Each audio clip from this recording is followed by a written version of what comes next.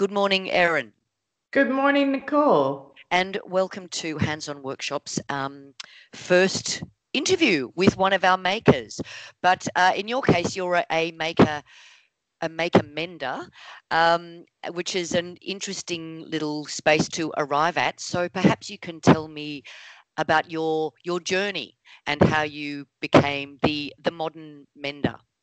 Good question. I wish I had a snappy answer for you. I think the main thing is that I've always made stuff, always.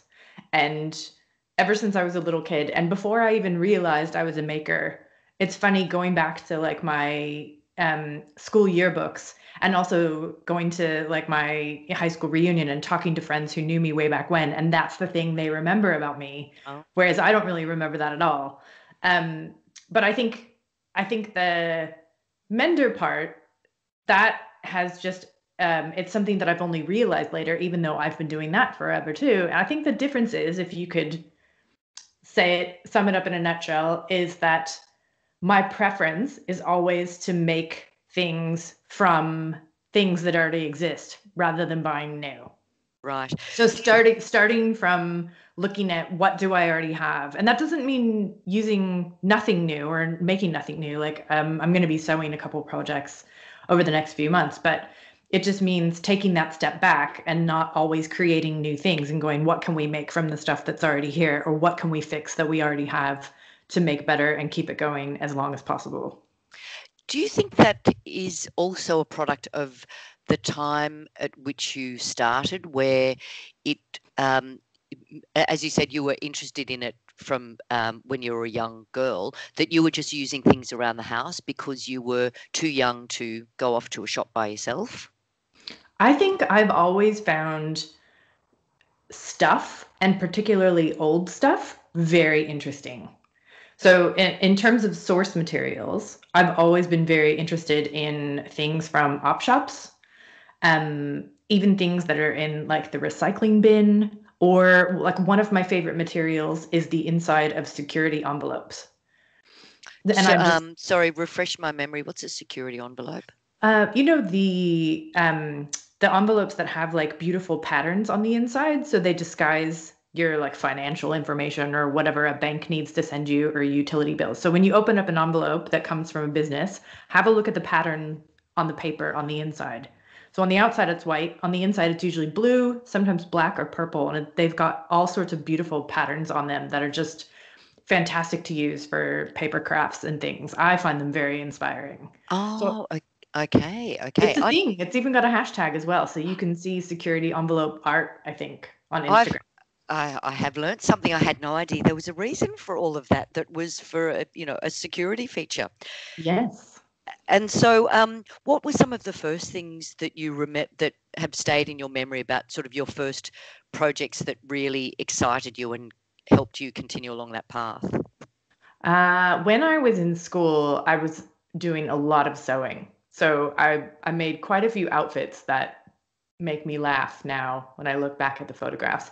I was that person who was always making things out of inappropriate fabrics because I wanted, for me, I think sewing was about making what I wanted and making something unique that didn't exist. And so if I couldn't find something in the shops that I really loved, that I could make something that was more like what I had in mind.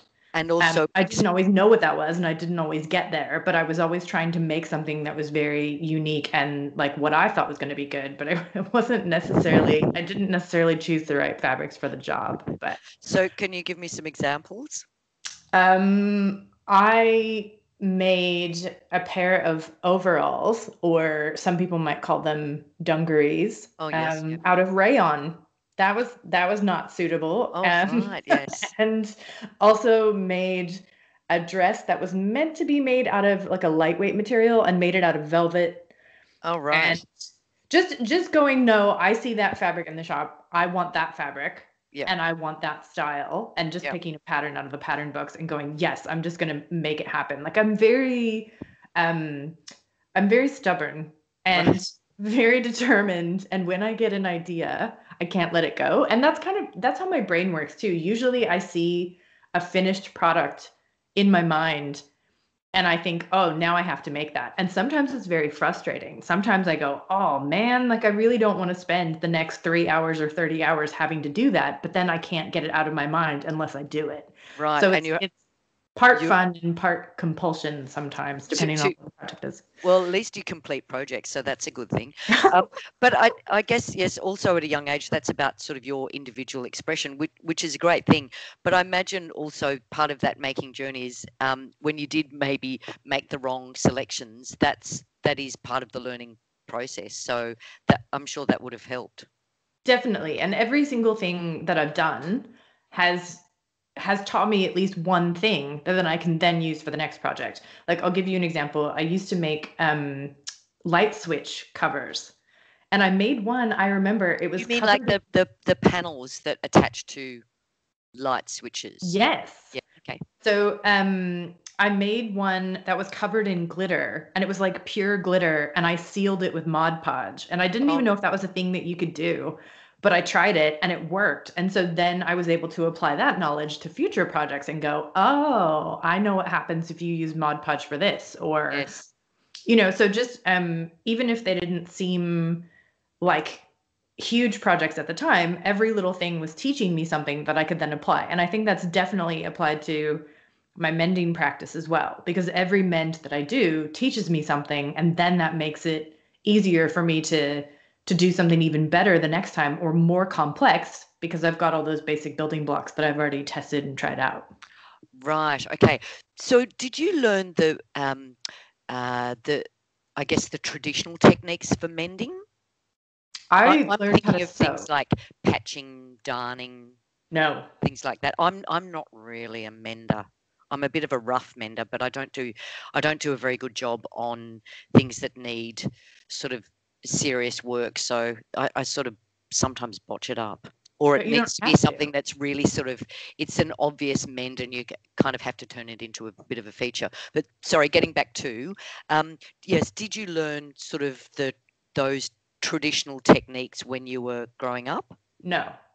So I learned how to sew garments. I was making my clothes pretty much from the start. I didn't go through the cushion, cover, and tote bag stage. Okay. I just skipped straight to like making prom dresses. Oh, right. So I was straight in. And so for me, mending was about remaking clothes when they fell apart. So for me, like the earliest mends that I would do would be, to replace a button, or to fix like a seam. So if a seam had come undone and some of the stitches had come loose, I would just restitch them on. And that's part of the that went back so far, like so early into my childhood, that I don't even remember when I started doing that. So that's why I can't tell people like, oh, this is when I started mending, because I've just always done it. Yeah. I didn't learn how to darn until I saw a tutorial on the internet, probably about 10 years ago. Okay. And is darning difficult? Darning, I should say, does it require a lot of practice and following a particular technique? there are multiple ways to darn. I can think of at least 10 different ways to darn, like different techniques. So there's not one way to do it. There are multiple types. I think darning is the single most important mending skill anyone can learn. It's magical, and it can work on knit fabric and woven fabric. So it's like the most useful thing you could ever do. But it's also quite daunting for people. And I think the reason it's so daunting for people is not because it's hard in and of itself, but because it's so different to what people have done previously, that it's kind of hard for them to get their minds around it and go, wait, you mean I can weave new fabric? Like, what are you talking about? How is that possible? So usually people are quite terrified when they start it. And I say that the first darn that you do is always ugly. It's like the first pancake. You just have to get it out of the way. Yes. So don't try it on your favorite wool jumper where the elbows have started to disintegrate. Try it on something else. Well, you could. And I'm not going to talk people out of it, because if there are people listening who are anything like me, I am that person who just goes straight to the complex stuff. Because, I can't help myself. I'm like, I'm just going to skip the beginner stage. But socks are the best thing that you can possibly practice on, because everyone has heaps of socks. They get hidden in your shoes if you don't want to show anyone. And they also wear out because we wear them all the time. So they're like the perfect practice. Or tea towels as well, really good to practice on. And who's going to care if you have like an ugly mended tea towel? You know, it's Yes. like really low stakes. Yes. I always thought of darning as a layer that you put over the top of um, the the woven fabric where that mesh work is already in place and you're just reinforcing it. Do you have is that what darning is, or do you? That is one type of darning. Okay. Surface darning, yeah, also known as needle weaving. So you Oh, can okay. basically weave a patch on the top and only the edges are secured to the fabric that you're mending, or you can integrate your weaving into the fabric itself. And there's multiple ways to do that. Okay. So, and what would you suggest people start on for something like that? There's a technique in my book called I've called it classic darning, but that's a name that I made up because it has multiple names in the old books and it can get quite confusing, especially when I was doing the research. I was like, how am I gonna explain that this particular Well, technique has 10 different names? It's yes. like, Well, I'm glad you said classic. I'm glad that you've applied your own name to it, because that's what I would look up if I was sort of searching through your book and it said, or a darning book.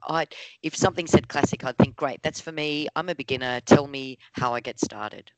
So yeah. thank you for organising it into the different categories.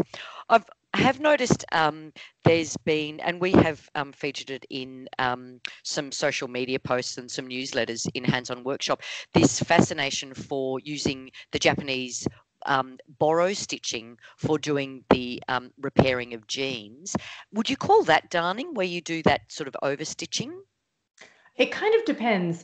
It gets really tricky when we talk about boro and we talk about sashiko, which are very popular right now in mending on the internet, because you and I can't really do boro, which my understanding is that the translation is rags from the Hmm. Japanese word for rags, or that's an approximation of the translation.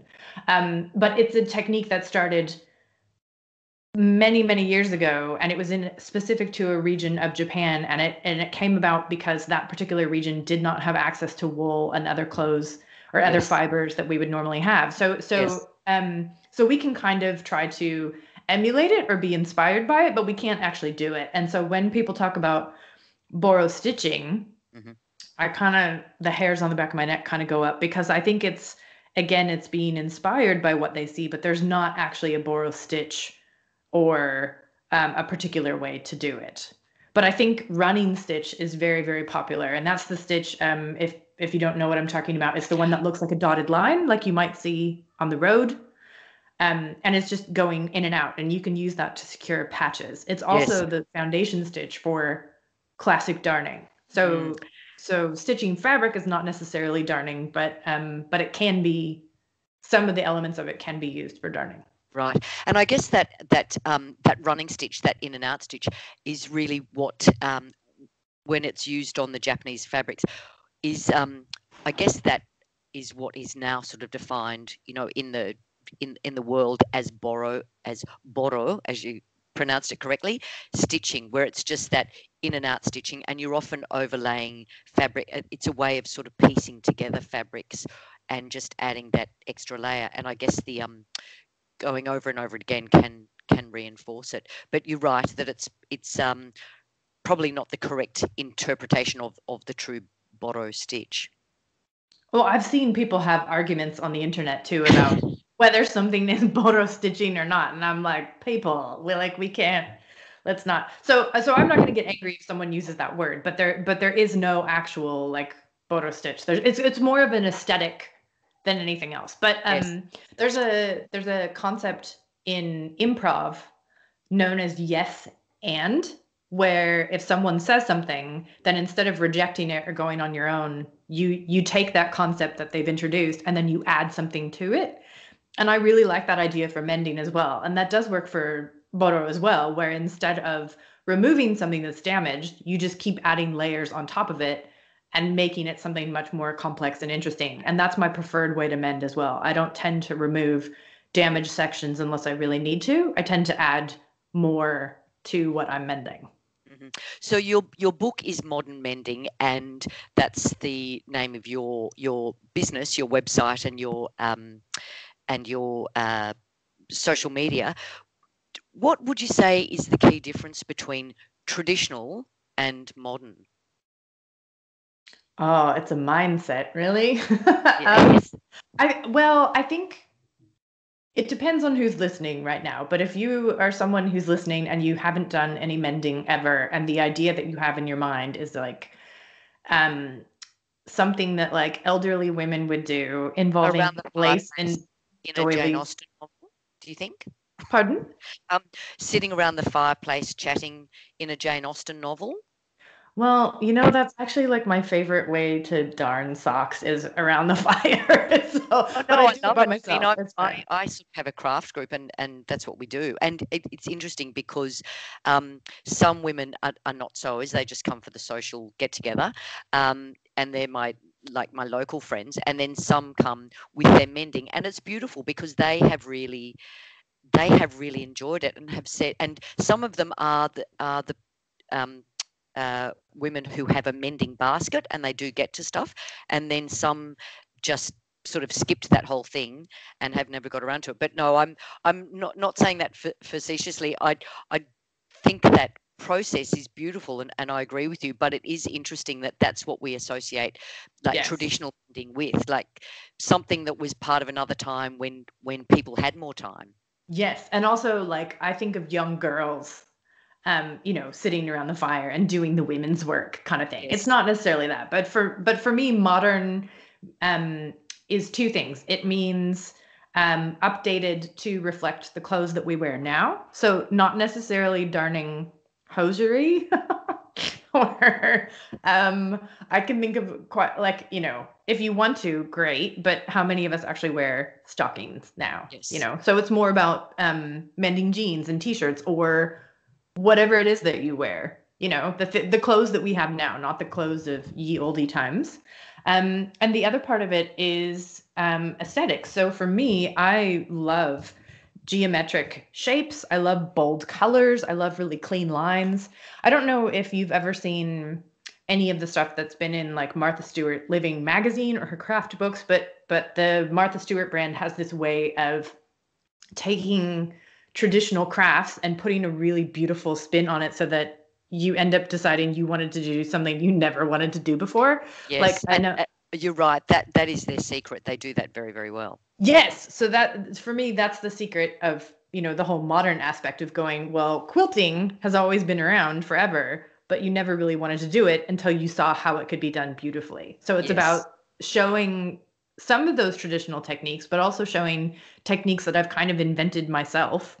And also, things that combine those two and going, well, you can make it look however you want. So if you are someone who likes a more rustic look, then you can go for that. If you're someone who likes really precise shapes and bold colors, you can go for that, or you can go for a more subtle mend, but you don't have to try to make it invisible anymore.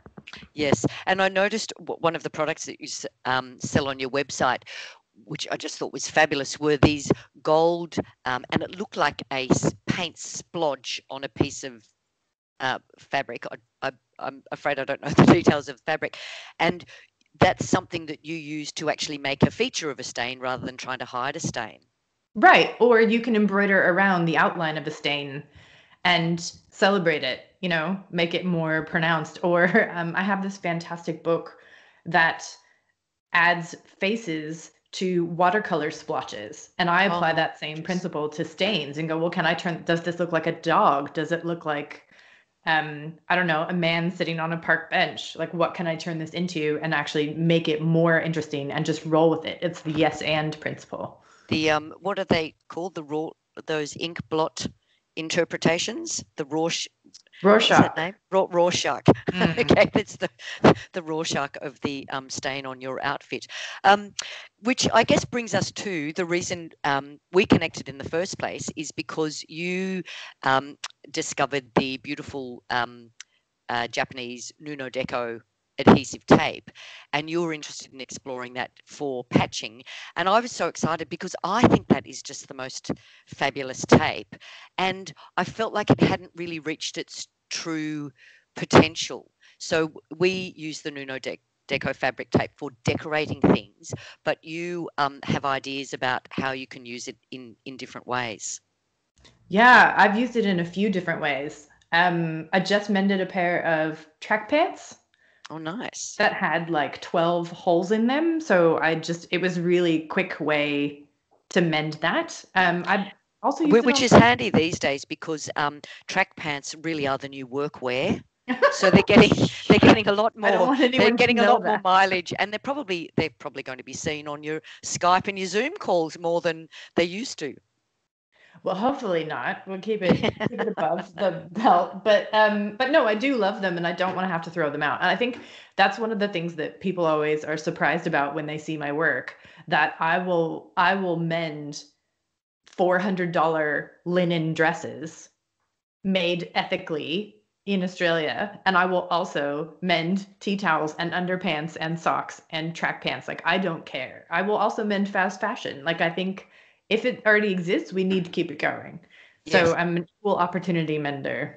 yes, no, great thinking. I have a very clear memory of my mother who um, wasn't sort of much of a sewer. Look, she was a sewer because she was part of the generation where you just did that, but she didn't love it. I mean, I was sort of in the generation where before that huge growth in cheap production of clothing, where it was much, and especially in Australia, it was much more expensive to buy clothes. But I do remember, my favourite ever dress as a kid.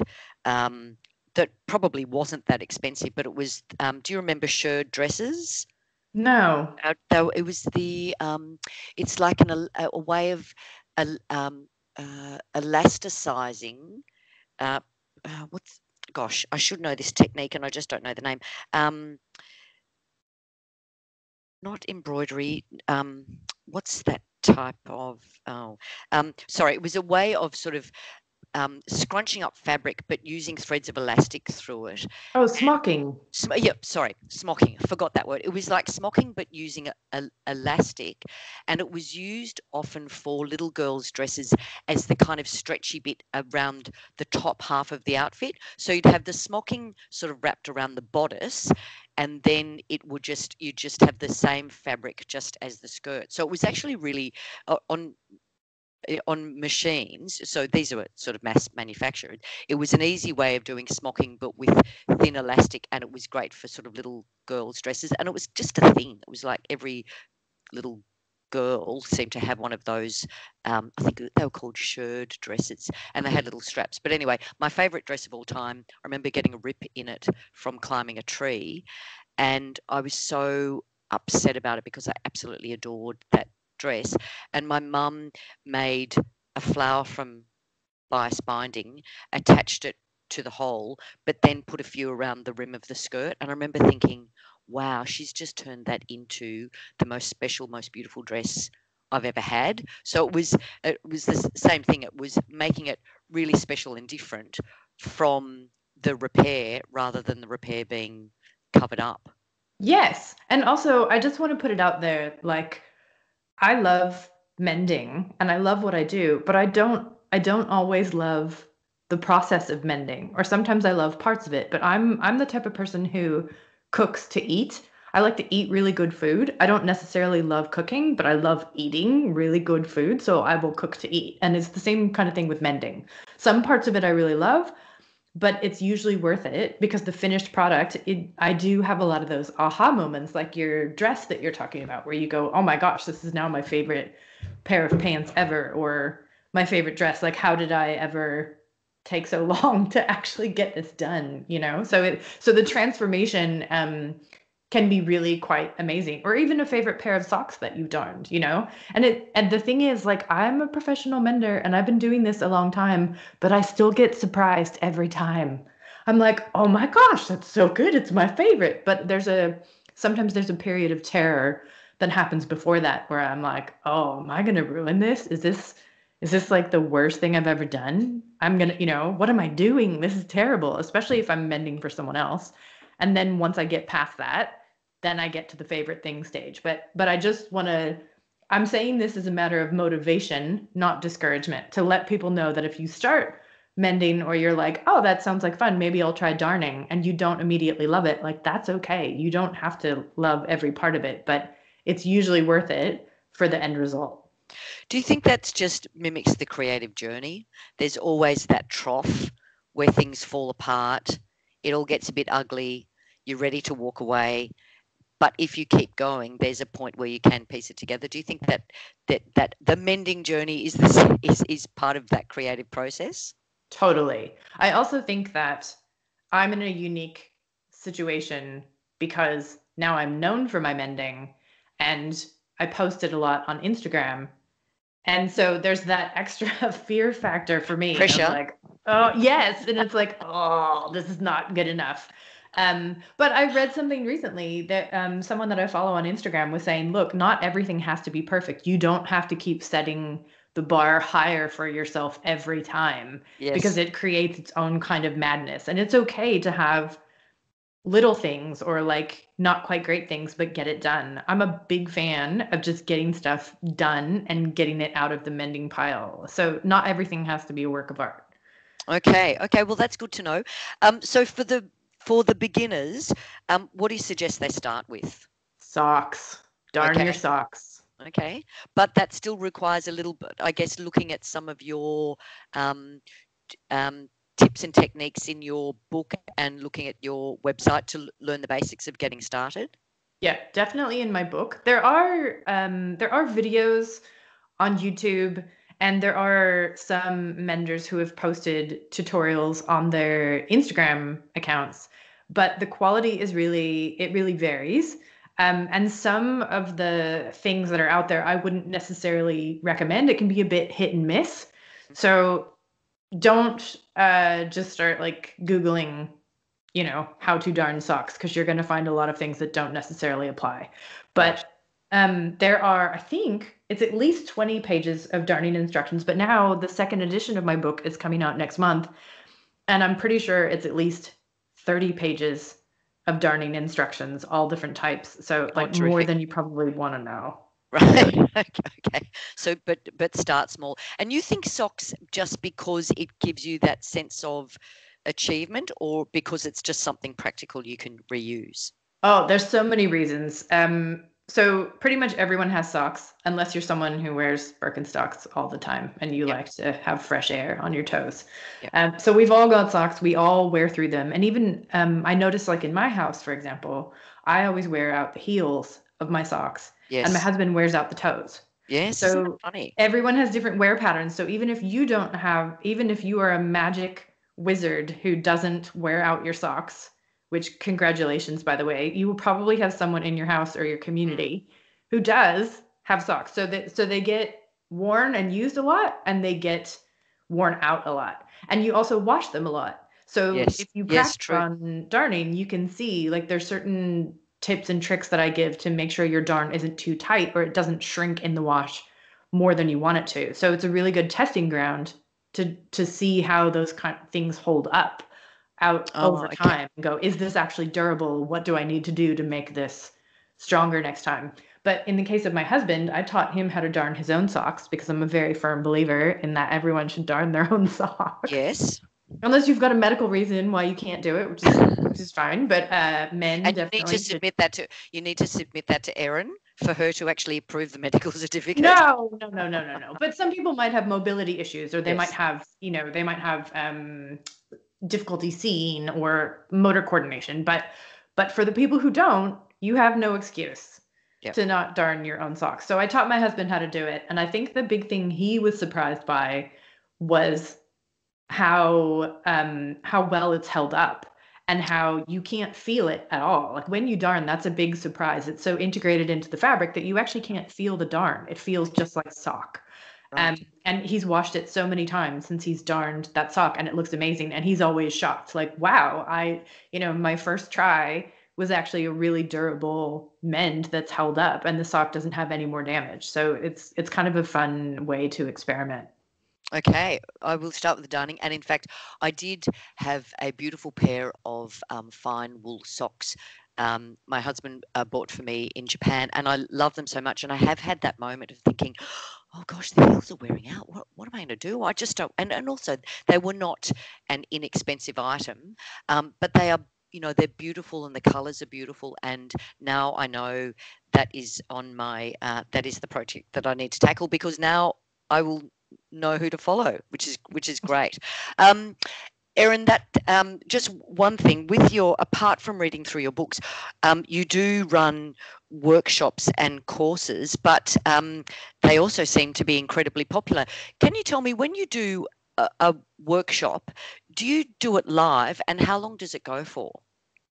Well, at the moment, or I should say last year, I was running 6-week courses, so 6 separate sessions once a week. And those that was were live live. with a group? Yes, those were live. And I did actually ask the group, would you have purchased this course if it was pre-recorded instead? And most people said no. They said because that peer pressure or having that place to be and having to show up made a difference in actually getting it done. So some people who come to my courses already know how to mend or already know how to do a lot of the techniques, but it's more about actually creating that time and space to do it. You don't have to attend a course to do that. It might be something like your crafting circle that you're talking about. And it can be virtual as well. Like, if you can't get together because of COVID, it could be something where you just all set a certain time to show up on Zoom. Yes. And just get together and mend and talk through it and help each other. There's something about that, having to show up and dedicating the time and space for it to actually get stuff done. Yes. And when you're actually doing that live, does everybody show their pieces and just ask questions that way? Or are you there to teach a technique in each session of the course?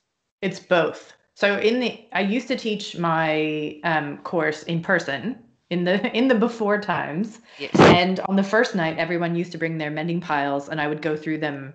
So while people were stitching, I would go through the mending piles one by one and kind of give a quick assessment and say, bring this back on darning night or patching night, or here's what you need to know about this. We can't do that with Zoom because it would take hours. So what I've done instead is have students submit before photos of the clothes that need mending, and then I show them on screen. And I have this fancy computer that has a touch screen, and so I actually draw on the photos. Oh, wow. In class, and everyone gets to watch it. So they have said that's their favorite part of the class, is actually getting that advice on specific things. Because I can teach you darning and patching and all of that, but what if you have something that actually needs it's a very specific problem, and Yes. every mend is completely unique. Every bit of damage is unique in some way. So sometimes that can be really valuable to have someone just talk you through it and say, here's exactly where you stitch this bit and here's how you put it together. So it's, in some ways I was anxious about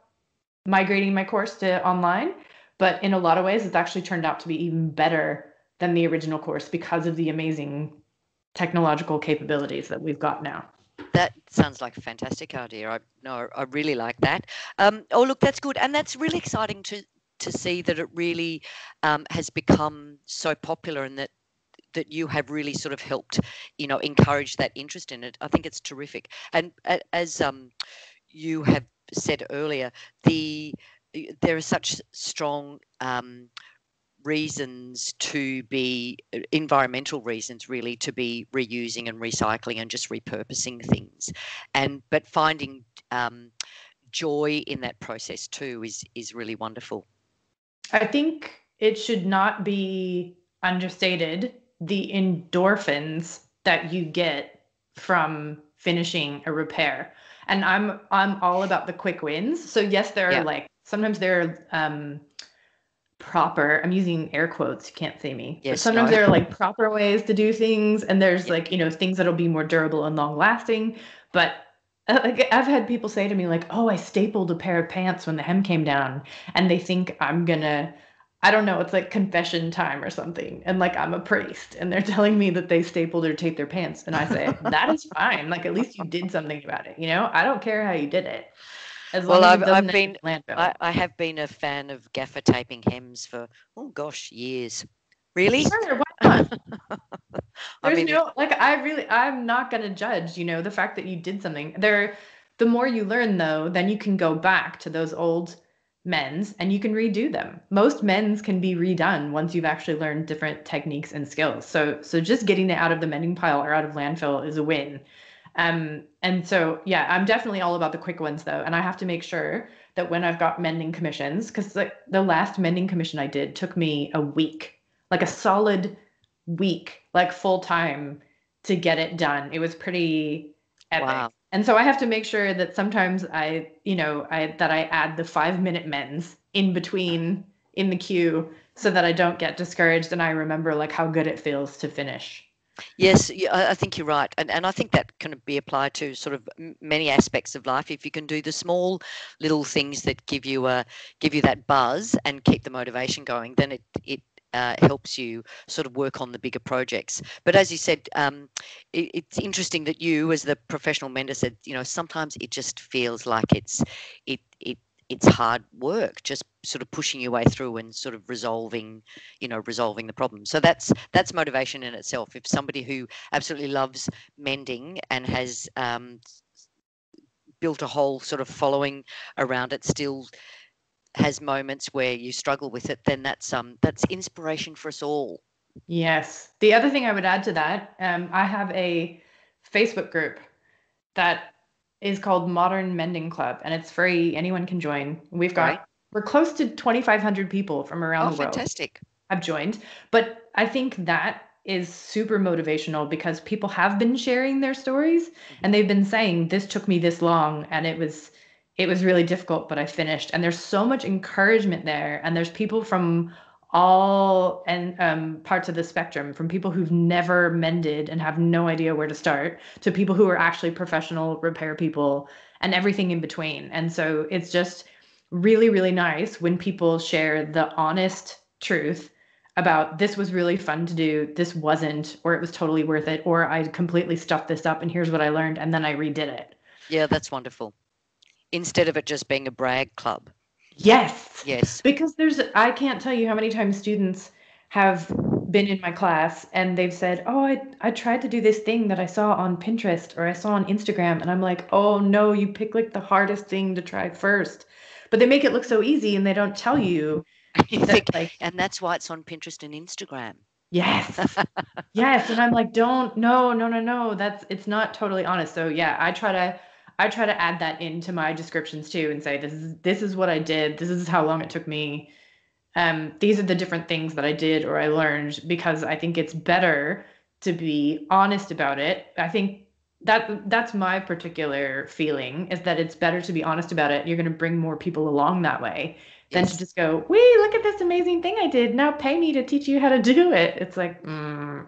Yes, because you're right, and people won't stick with it. But they can, to find out more about you, people can jump onto modernmending.com. They can join your Facebook group, pick up the book, and you said your new book is coming out next month, which is terrific. Yes, it is the same book, but it has, I think, 35 more pages. Okay. Technically, it's 32 physical pages that we added, and I created them during lockdown too in Melbourne. But we did some creative reorganizing of the design of the book. I actually removed things that I thought were unnecessary so that we could fit in more tutorials. So Oh, okay, great. yes, so it's a Terrific. very fat, heavy book now, and it's going to be really But expensive to ship. But it has almost everything I know in there. So okay, that sounds terrific. But your courses have sold out, and do you have plans for another round? definitely, there will be a few rounds this year. We use the book as my textbook. So I'm holding off on the next round of courses until the new edition comes out so that I can make sure that everyone who attends the course actually has that textbook as a resource, because otherwise it's a little bit hard. Like if you don't remember exactly what I said during the course, or you need to know a little bit more information, you've got that as a backup. So yes, they will be starting up again probably in March. Okay, terrific.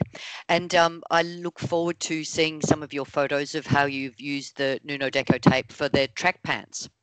There's one coming up today. Great. Okay. Well, I'll make sure I share that on our website too. But Erin Lewis Fitzgerald, ELF. Thank you so much for your time and for really giving lots of really valuable ideas and inspiration for us getting started on our mending journey. Thank you so much.